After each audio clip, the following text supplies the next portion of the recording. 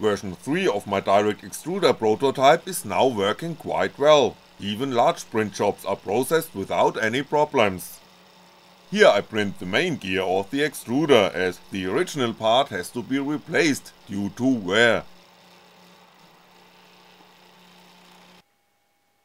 The excessive stress during the long experimentation phase resulted in the shaft of the gear being worn out so that the screw no longer rotated.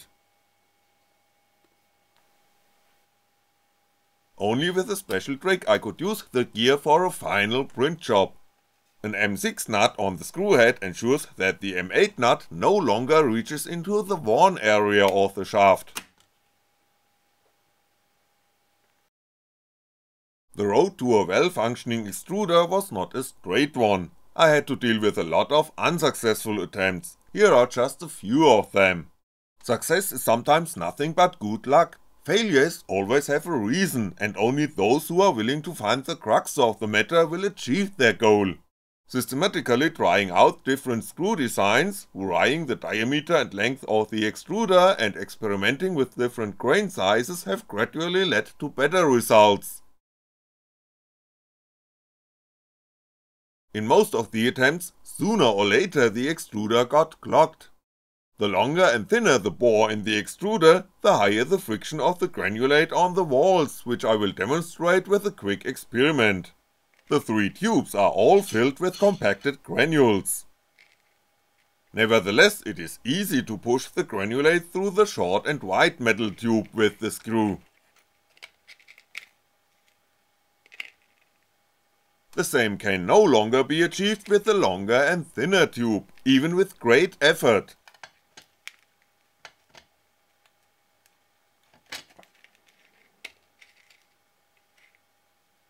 In the case of the Teflon tube with the same dimensions, on the other hand, it is possible to push the granulate through again, also a little effort is required.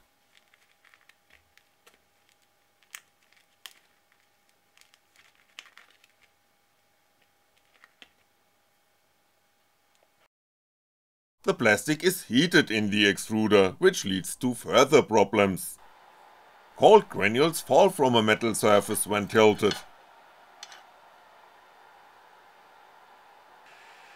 As the temperature rises, however, the plastic becomes quite sticky, adhering well on the metal surface. At even higher temperatures, the plastic melts completely and can now be easily conveyed through the extruder.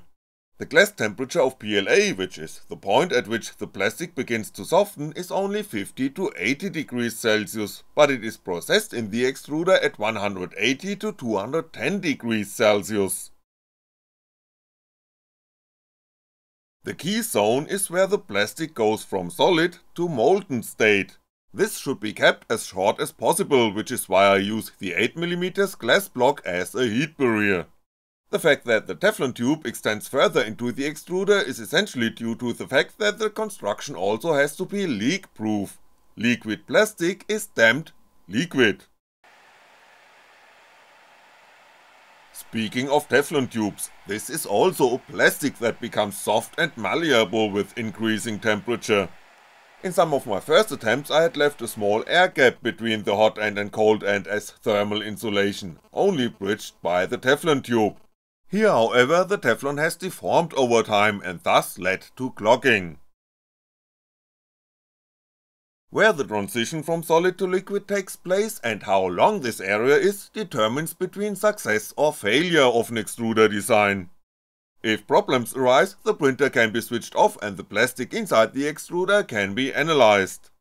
The split construction with the glass block as a separation allows for a good look on the processes inside the extruder. In the well-functioning extruder, the transition area can be clearly identified and, as desired, is located within the glass block. Above, the sample breaks down into grains, below everything is a compact negative of the Teflon tube in the hot end. If the disassembled hot end is heated to around 90 degrees Celsius, the lower part can be pulled out and analyzed more precisely if necessary. These material samples from the inside helped enormously in gradually finding the right dimensions for a well-functioning extruder. For example, here you can see that the tip of the extruder screw is clearly not going right through the center of the nozzle. A closer look at the Teflon tube shows that it has widened a bit towards the bottom. I have drilled the hole in the cold end with a 10mm drill, but the Teflon tube has an outer diameter of only about 9.5mm. The heated Teflon has expanded somewhat in the lower area. The now slightly conical shape makes it easier to convey the granulate downwards. Whether a 9.5mm hole is disadvantageous will be seen in future experiments. Not working 100% according to the specifications is also an advantage for another part. The hole in the glass block is by no means exactly round. The advantage is that the Teflon tube cannot rotate in this hole, an effect that caused problems in earlier versions of my extruder. Manual work can add a little bit of luck to a project that leads to success, but you still have to recognize this luck in order to be able to take over its influence in future versions. For the first, real replacement part that I print here, the speed is set to 30mm per second. The previous video showed that both the extruder and the printer deliver good results at this speed. I actually wanted to test different nozzle diameters in this video, but prototypes always have a life of their own. So for now I stayed with the 1mm nozzle for the spare part I needed. The layer height of 0.7mm and the extrusion width of 0.7mm are also standard. Printing is done with PLA obtained from shredded failed prints. The temperature of the hot end is set to 181 degrees Celsius, that of the print bed to 60 degrees Celsius. The main gear has a diameter of 90mm and is therefore the largest component that I have printed so far. The mechanics of the cheap printer in combination with the handmade extruder leads to a very high background noise from time to time.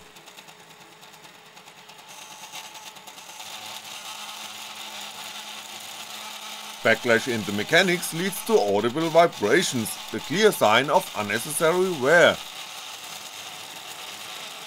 The infill is set to 25% with a honeycomb pattern. I had to refill the rather small hopper with raw material about every 20 minutes, an automatic feeder will be implemented in coming versions. According to the calculations of my slicer, the gearwheel consumes about 50 cubic centimeters of PLA, of course in a compact form, not as loose granules. When having a close look at the shaft of the gear you can see that it tilts a bit to the right. During the long test phase I got used to aligning the print bed very roughly before starting a job and doing the fine tuning while the first layer is printed, doing this not only by turning the adjusting screws of the build plate, but also by turning the spindles of the Z-axis. The fact that this method is for sure no good idea to get a squared printer mechanics results in the error seen here. Too late to think about it now, so eyes closed and go on. The print job was finished after exactly 4 hours, the extruder worked without any problems. The result was not perfect, but gave me hope that the spare part will be usable. So put it in place and have a test run.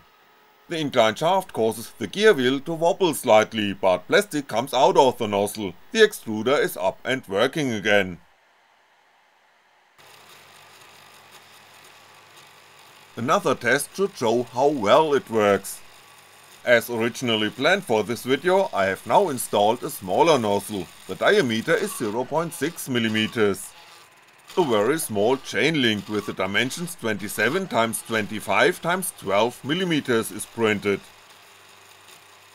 The layer height is still 0.2mm, but the extrusion width is reduced to 0.5mm. Printing is done at 20mm per second. The still missing object cooling is particularly noticeable with small structures, as can be seen here. Stringing can be clearly seen, I will talk about that in more detail in one of the following videos. In general, the parameters in the slicing software are far from being optimized, it's just a quick print test to show that the extruder can also create small objects. The walls, which are only 2mm thin, are printed quite smoothly, an indication of uniform extrusion. Shading results from the fact that I mixed white and green granulate, so plastic is extruded sometimes darker, sometimes lighter green. With the printed spare part, the extruder obviously does not work any worse than before. So let's put the worn out gear into the blender, more raw material will soon be needed for further experimentation.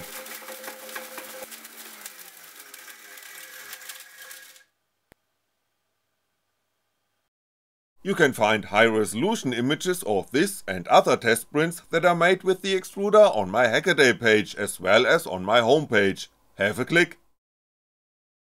If you want to support me financially in the further development of the extruder, you are welcome to click the donate button on my website. Many thanks to everyone who has already sent me an oboe. Thanks for watching and I'll be back.